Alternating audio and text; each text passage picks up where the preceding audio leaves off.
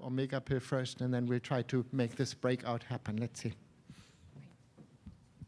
Can you hear me? Hi, so I'm Dr. Reghan Foley. I work with Dr. Carsten Bönnemann at the NIH, and many of you know probably that we used to work at Children's Hospital of Philadelphia, but now at the NIH, and we first mentioned the opportunity to have a trial for collagen 6 and myristin deficiency back in 2008 when we heard about this compound being available, but due to logistics, the trial only started back in 2015, but I'm happy to tell you that it's been successful. It's almost finished, and I wanted to tell you about the opportunities it's provided and the challenges and what we've learned, and most importantly, the fact that we have a trial for collagen 6 and myristin deficiency is in itself a huge stepping stone and a huge success. So just very quickly, background, the compound, this is the chemical name and the chemical structure, but the take-home message is it was first measurable in 2004 in the blood, and then they had done some safety studies in humans and healthy adults first. So they knew that they could measure it, so they did PK studies, pharmacokinetic studies first in healthy adults.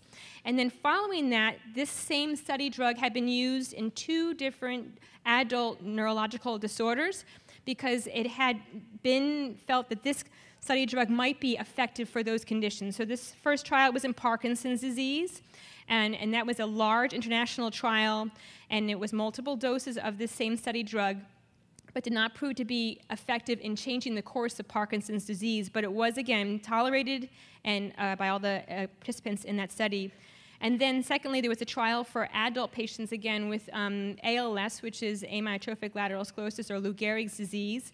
And in that trial, the patients tolerated the drug, but there was not a beneficial effect found. But I mention this because it gives us the understanding that the study drug was safe in healthy volunteers as well as in 2 different patient populations of adults with different neurological conditions. Now, this study drug then came into the auspices of Santhera Pharmaceuticals, and because the mechanism of action of this study drug is anti-apoptotic, which means anti-cell death, it was tested first in the myristin-deficient mouse model. So this is what we call an inhibitor, oops, sorry, I don't think I have a pointer, but an inhibitor of what we have here, GAPDH or GAPDH. So basically the take-home message is it was tested in a myristin-deficient mouse model and found that it did inhibit or decrease early cell death in the muscle in that mouse model, and it also improved the motor activity ability of the mice and improved survival.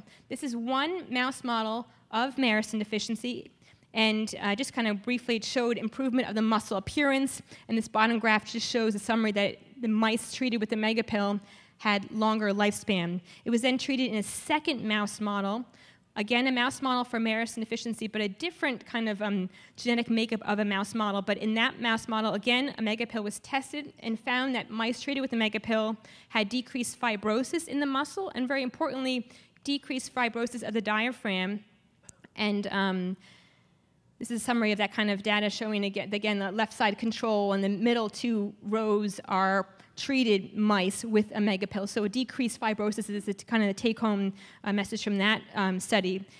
Then Omigapil was studied in the collagen 6 mouse model by a colleague of ours in Italy, Paolo Bonaldo.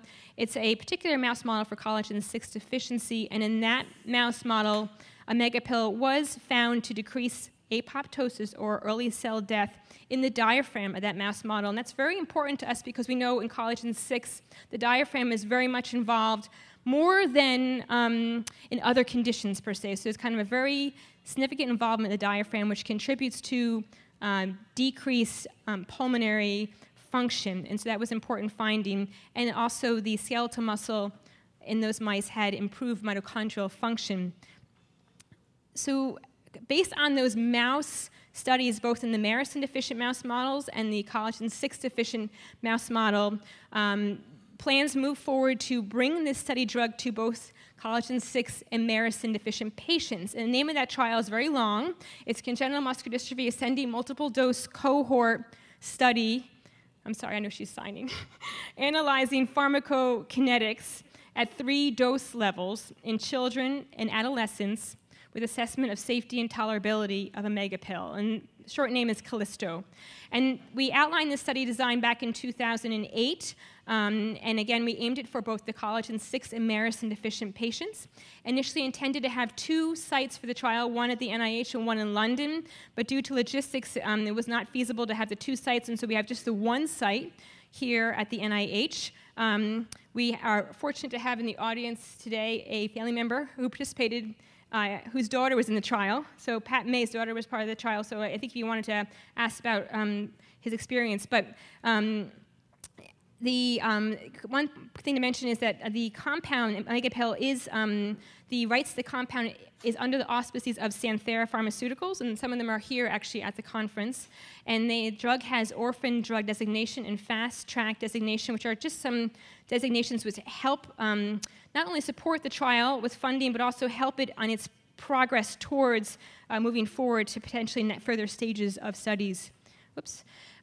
So very importantly to highlight is this is the first drug trial for collagen 6 and Maricin deficiency congenital muscular dystrophy. So that in itself is a huge step. It's the first trial of this study drug in children. It had been tried before in adults. And it's a pharmacokinetic study studying the level of the drug in the blood in a not small group for considering the rarity of these conditions, a group of 20 individuals. And the design is quite complicated, but in kind of a summary, we take half the patients that are, we ideally wanted to recruit half the patients being collagen 6 and half the patients being Maricin deficient, and we were able to achieve that. And then we divided into different dosing groups, and then throughout the trial, we're reassessing the blood levels of the study drug to determine the study drug dosing for the next group of patients. So that's called the continual reassessment method, a very safe method to measure the levels of the drug before we dose this subsequent group of patients.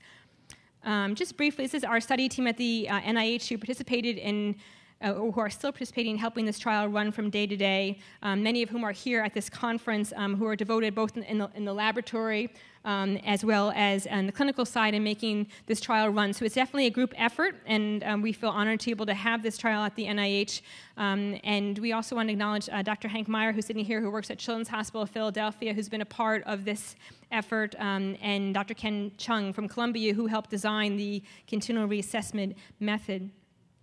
And just briefly, the design of the trial is 3 different cohorts, and the first cohort had 4 patients, the second cohort had 4 patients, and the third cohort has 12 patients, and in the third cohort, we have 3 separate dosing groups of 4 patients. So it's a bit complicated, but the first cohort was our entry kind of lower dose, and then we had adjustments of the dose for the second cohort, and adjustments again within the third cohort for the different dosing groups based on the data we're receiving from our patients' blood levels of the study drug. And we are presently in the final dosing group, the final 4 patients of cohort 3 right now. So we're aiming to finish the study by the end of this year or probably January, February 2018. The study was has been quite in kind of frequent visits, so most studies aren't this quite per se intensive, but monthly visits over the course of really 7 months duration. And for 3 of the visits, it's basically a very busy day of drawing multiple blood samples through an intravenous IV line to measure the blood level after taking the study drug. To give you a quick idea of what the patients have done, and I want to first and foremost thank the patients and their families for their patience, literally, and being part of this trial and the time it took and being so generous and really volunteering to be part of the study. It's been immensely helpful. The PK day schedule gives you an idea. It's a long day, starting with IV placement in the morning, and then we have timed EKGs and blood draws that basically are measuring in the blood the drug level throughout the day to see how it's metabolized. So the key thing is to figure out what's the right dose to hit the right level of study drug in the blood, and this is what this data has given us. And we have a team of analysts who study this PK samples, so pharmacokinetic samples in Switzerland, and then analyze it in great detail, and then we discuss it as a team with other collaborators. So it's been definitely a huge collaboration. So I want to just highlight the opportunities this trial has given us. Number 1, it's proven that we can recruit and run a clinical trial both for collagen 6 and Maricin deficient patients. And that's a huge message to send to regulatory agencies as well, because it's often difficult to recruit. And that's what a lot of rare diseases have a problem doing, is recruiting. And I think that we were pleased we could recruit for this, and we hope that there would not be a stumbling block going forward as well. I think some families felt that they wanted to wait until the phase 1 study was done to see the data before the next study, but we were lucky to have no problems recruiting, although I should mention one thing, which is we do have, because of different reasons, we do have actually one final opening for Maricin deficient patients. So if you are interested, that's kind of a recent little update, do let me or Dr. Bönnemann know if you are interested and you have Maricin deficiency between the ages of 5 and 16. That's kind of a recent, because of patient dropout. To assess safety and tolerability of Omigapil in children, we were able to do this during the course of the trial, and we're continuing to analyze all the safety data. And to understand, very importantly, the metabolism, or pharmacokinetics of the study drug, and its potential for or lack of accumulation, meaning does the study drug accumulate in the blood over time? And we haven't seen that so far, but that's ongoing evaluations. And then we've been able to assess various outcome measures, including exploratory outcome measures. And as probably you've heard, it's very important to define clear outcome measures for future clinical trials. So we need to know what we can measure that might change over the course of a trial, that might show improvement beyond just motor function scales and per se, where we're doing very carefully pulmonary function. But we're doing some exploratory outcome measures such as grayscale ultrasound, muscle ultrasound, a very special MRI sequence which we can analyze quantitatively, so of the muscles. So we're doing that before study drug exposure and at the end of the trial. And we're doing a special dynamic breathing MRI. So all this is data which we're analyzing as potential future outcome measures for future trials. And we have also collected biomarkers, so blood and urine at the beginning of the trial and after exposure to a study drug at the end of the trial, to measure if there's anything in the blood that could be different, or the urine, which could be quote-unquote a biomarker. So a non-invasive way of analyzing potentially the body's response to the study drug. And this data is going to be mined for looking for potential markers that could be helpful for future studies, which again would be very important to pushing progress forward and for regulatory agencies. And then finally, the challenge is, one thing we didn't recognize before we started the trial is that many of the patients that came for the baseline visit didn't have local, quote-unquote, ideal standard of care. So, and most importantly, most, I shouldn't say most, many patients came to us who should have been on non-invasive ventilation based on their pulmonary function, so namely bilevel positive airway pressure, and they were not at the time of their screening visit, and we recognized that, and we spoke with local teams to make sure that BiPAP got started very quickly, but that was something that we didn't anticipate to have to start many of our patients on BiPAP who should have been started before. So probably take-home message is BiPAP is very important both for Maricin deficient and collagen 6 deficient patients, and we should be very carefully monitoring pulmonary function to know that window when we should initiate BiPAP, and that's obviously very important for clinical care and anticipating any needs. So I think early initiation of BiPAP is a hugely important point. Interpretation of pulmonary function testing was a little bit complicated because, as you can imagine, when children were tired at the end of the day in the trial, we didn't get the best effort for the pulmonary function, but repeating the testing the next morning showed us a better effort and a better, probably more accurate display of pulmonary function. So we're trying to take into account different factors. We don't typically measure pulmonary function every month, and we have been doing that in the trial, so there's some variability in doing that. But again, it was a very careful safety trial, so we were measuring lots of measurements throughout the trial. The scheduling was a bit tough, I think, both for the PK day, but also for families kind of trying to balance, very importantly, usually MDA clinic or other things. But we've been able to make that work with the help of our scheduler, who's Christopher, who's here, who's been really phenomenal in scheduling the patients. And then finally, one thing which we're working with the sponsor to kind of clarify is there's extensive lists of medications that patients were told not to take during the trial, including chocolate and caffeine, and because the sponsor wasn't sure there might be interaction with the metabolism, because it's a trial focused on studying drug levels in the blood, they had extensive lists, and that probably could be clarified by further studies of the study drug. And then just wanted to follow up by saying we have a rare opportunity for rare diseases, both Maricin deficiency and collagen 6 deficiency, and that is we have these biomarkers which we collected at baseline and after 12 weeks on study drug. And we could use that data to help understand better the body's response to Omigapil and its actual response that could be specific to collagen 6 or Maricin deficiency. And then finally, next steps, we will have completion of the trial by early 2018, and then data analyses will begin. There's a prospect for a phase 2 trial. We don't know timing or the certainty of that. It depends on all the data we get, the safety and otherwise data and analyses. But we would hope that if the phase 2 trial were to begin, that it would have a wider age range, hopefully multiple sites. Right now we're just the one site, and a longer duration of study drug exposure. This was a brief study drug exposure of 12 weeks. We would need a longer duration to really measure an effect.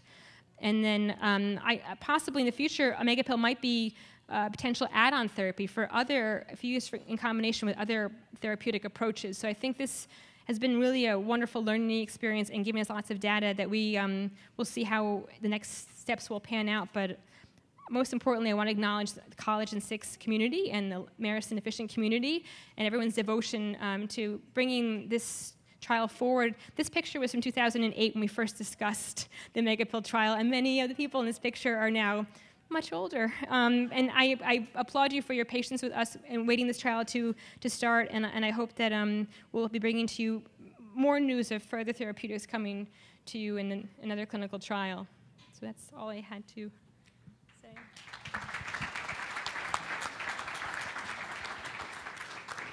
Yeah, and I think it makes, just for explanation, so a phase 1 trial is really a trial where one figures out what the drug is doing in the system and what the right dose is and what the drug levels are.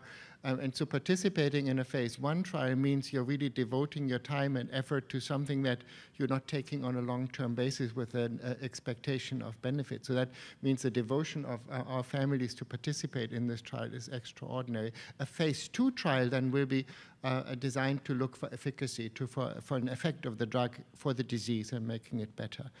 And the other thing I think that is worthwhile to point out is that we actually can do clinical trials in our patient community. So we have now shown this is possible and that we can move forward. So there's no excuse anymore to say, you know, we don't know how to do clinical trials, we don't know our outcome measures, we don't know how to do this. We do, so we can move forward. And the other point I think is what it takes to even pull off a trial like this, which seems to be limited and small, but it takes a lot to pull that off, including from Santhera, who devoted their effort and commitment to it. Diana Petraki from Santhera has been, she's based in Canada, has been particularly helpful with this, always on board with this. So, so we have a great, I think, combination from multiple players that are necessary to make something like this happen, like industry, Santhera, but also advocacy, funding agencies, AFM. Jean-François Briand, is he here? Yeah, so the AFM made the juvenile tox studies possible for this drug, so an effort really to, without that, the trial wouldn't move forward. QCMD put significant funds and effort into this. In particular, Pat May figured out all the financial intricacies and really stuck to it and really never gave up to make that happen. Public funding, so public agencies, so the NIH devoted the clinical center and our team to it. The FDA now approved an orphan disease grant for this drug to move this forward. You can see how many different players are necessary to move something that seems like a PK study. What's that about? But it is about lots of commitment, lots of different players and stakeholders pitching into this to make it happen. But if that happens, if it comes together, it can happen. So that, I think, is the lesson out of this. Also that I think I want to highlight.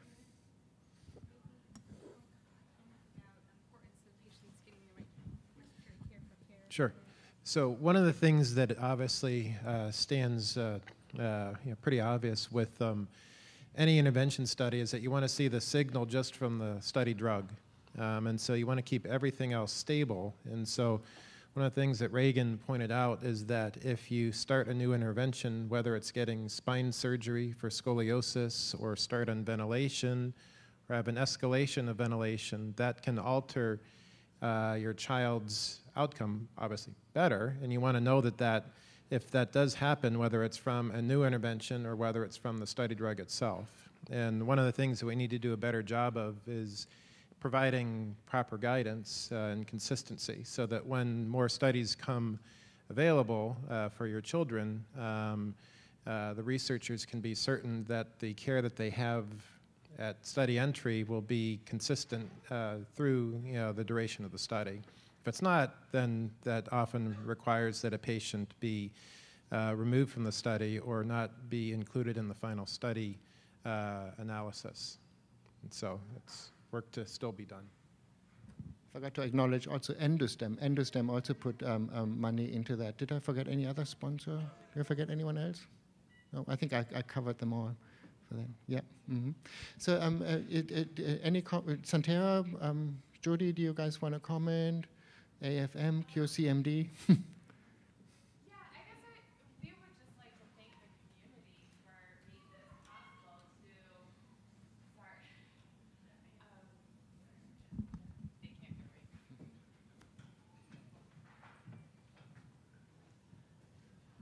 So I guess we'd just like to thank the community for making this possible on behalf of Santhera and the deep commitment from the families that are participating in the trial that has not gone unnoticed.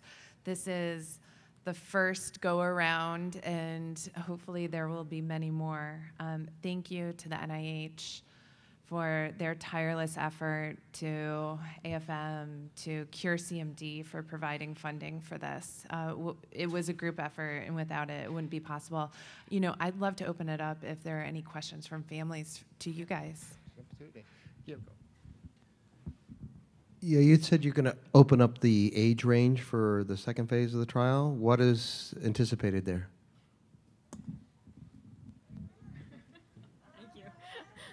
This is a great question. So we would hope, for our adult patients, they would have the opportunity. I mean, they've heard about this drug for a very long time to also enroll in a trial. What we don't know is the next steps, how things are going to pan out in terms of the final data analysis, the input from the FDA about going forward and what the next age range should be. So it'd be a combination of lots of discussions. So we have PK data on the adult people, of course, from the previous studies. So now we have a complete set of PK data throughout the ages. So I think the plan will be to come together with a scientific and pharmacological advisory board, sit down with Santhera at the table and other stakeholders and figure out what a clever trial design would be. That is a trial design that is leading us into both a phase 2 but also into a pivotal trial, so that we really know at the end of that trial, is this working or not. So it should be designed in a trial that gives us the answer, so that we don't keep doing trials. So that will be the effort. Hi. Oh, I'll take it. Oh. Question. I can speak loud, not a problem. But for the process of phase 2 and like measuring, if everything goes as best as possible and it looks promising, what is the timeline with going through trials, getting FDA approved, that this could be something that's available to the masses? Now, we have 5 years. Yeah, it's a question from the masses. Who can answer this question? It's a good question, really good question. Maybe I'll take a stab at it. You know, there's a lot that needs to be done to move from a phase 1 to a phase 2 trial, and a lot of conversations that need to be had. So, I mean, we could even begin to speculate on what the timeline would be for an approval. I mean, I think we'd really hesitate to speculate on what the timeline would be to start a phase 2 trial. There's, we need to look at the outcome measures, what kind of formulation we might bring into an efficacy trial. We would want to have the advisors. We'd have to have regulatory conversations with the FDA on trial design. So, there's so much that needs to happen.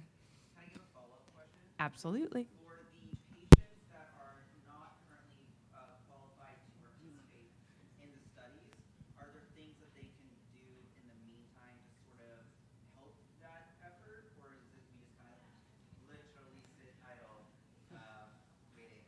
So I will say that one of the best things you can do is contribute your data to the CMDIR and to have as much natural history data about the disease, so that when we go to regulators, that we can really have a clear picture of what the disease looks like. And so you can say whether your drug is deviating from that or affecting that. But And also, like Dr. Foley and Dr. Meyer were pointing out, to be in the best possible of health, so that the the standard of care that we've all worked out together is adhered to, so that we have if you will, a trial population that we can actually roll right into a clinical trial. And of course, the entry criteria will be reasonably broad. They have to be reasonably broad because this is a rare disease, and we have to get a cohort together without, hanging out for 5 years or so. So it has to be relatively tight and enrolling quickly, fast, and be efficient about it. So it's better to spend some time ahead of that and just plan it out properly, and then really stick to the plan rather than kind of starting and then rumbling along forever. So I think that's the plan. Pat, do you want to say something for QCMD and as a participant in the trial? No, absolutely. And I think from the QCMD side, and I know Jodi already said it, and from the family side, I mean, we went through the process, and it felt like, you guys might not have felt like it, but everything seemed to really run very smoothly through the trial. It was very much a team effort. I don't even know. I mean, you saw the number of people there that were involved, and ultimately they all kind of stopped in and helped a certain part of the process of the day. And Aubrey certainly felt very special throughout it, as with all the attention. But it is a massive undertaking that you guys took on, and it went very well. And we couldn't thank you. With me standing up here for 2 hours talking about it, but yeah, it went very well. It ultimately, I think the biggest trick was, and you had it on there, was the no caffeine, no chocolate. Yeah. And I think we were there over Halloween, which was not the coolest time to do it, but it went pretty well, and it was pretty short stint from that perspective, and there wasn't any unusual side effects that we experienced at all. It just kind of worked its way through, and it was pretty good. So, and if anybody wants to ask me on a separate deal outside of this, feel free to stop me and talk to me, especially if somebody's interested in being kind of the final person, and I can tell you everything that we saw. So. Thank you. Any other questions about this in particular? I think and maybe my final word is this is still, there is a question. Where? Okay, great. Yeah. My final word is, and then I hand it over to you, is this is still, you have to understand, this is a clinical trial still. So we are having a candidate drug that we need to put through the trial phases that are necessary to decide whether a drug is for our community. So it's, the reason why I'm saying that, I don't want you to sit there and think, oh, why is it not yet available? Why can't everyone take it? We really have to do this as a clinical trial to get it, move it forward, and get it, if it works, get it to approval so that everyone gets it. I know this is a tedious and nerve-wracking process, but it is a necessary process because we really need to know that it is actually working, and that's why you do clinical trials. Yes.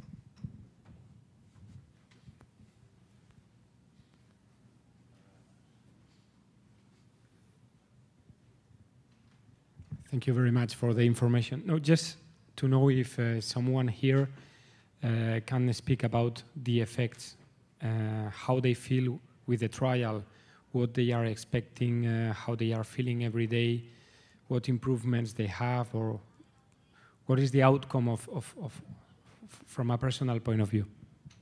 Thanks. Again, I have to emphasize what clinical trial phases are. So this was a phase 1 trial. Patients were on the drug for a very limited amount of time. So we wouldn't expect this drug to reach an efficacy endpoint in the short period that we gave it to the patient for the pharmacokinetic to find the dose. So that's up to the next phase of the trial, when it's given for a longer period of time so it can really have its effect on the system. So really, this is why you do these 2 phases. The first phase is really safety, right dose, pharmacokinetics, and then the efficacy is really the next step. So I would caution anyone, even who participate in the trial, don't speculate. This is about the next phase. Can I highlight how important patient advocacy groups, case in point, QCMB, has been not only to launching this trial, making it possible with support, but also for helping us with the recruitment phase. And so when we needed basically at the very beginning a few extra patients for that first dosing for cohort 1, we reached out to the CMDIR, and guess what? We were able to recruit like that because of the registration of patients in the CMDIR. And also when it comes time for this study drug or other trials to go forward to regulatory agencies. I think you can see from the press from the past year what happened with Duchenne is that patient advocacy groups can be a massive difference in bringing things forward, and I think regulatory agencies are recognizing for rare diseases that they want to hear the voice of the patients and the families. So the role that you play is indispensable. That was another good point here. The CMDIR plays a huge role in that. The CMDIR is particularly useful if everyone has genetic testing in there. Everyone who registered, if they had genetic testing, they should submit it to CMDIR so that we know that you're really qualifying for this, so we can reach out for you. Anyone who hasn't had genetic testing, should, some respirator going off, I think. So everyone who hasn't had genetic testing should work with their local team or with the CMDIR to try to get that done. I think it's important. It's a good point. Yeah.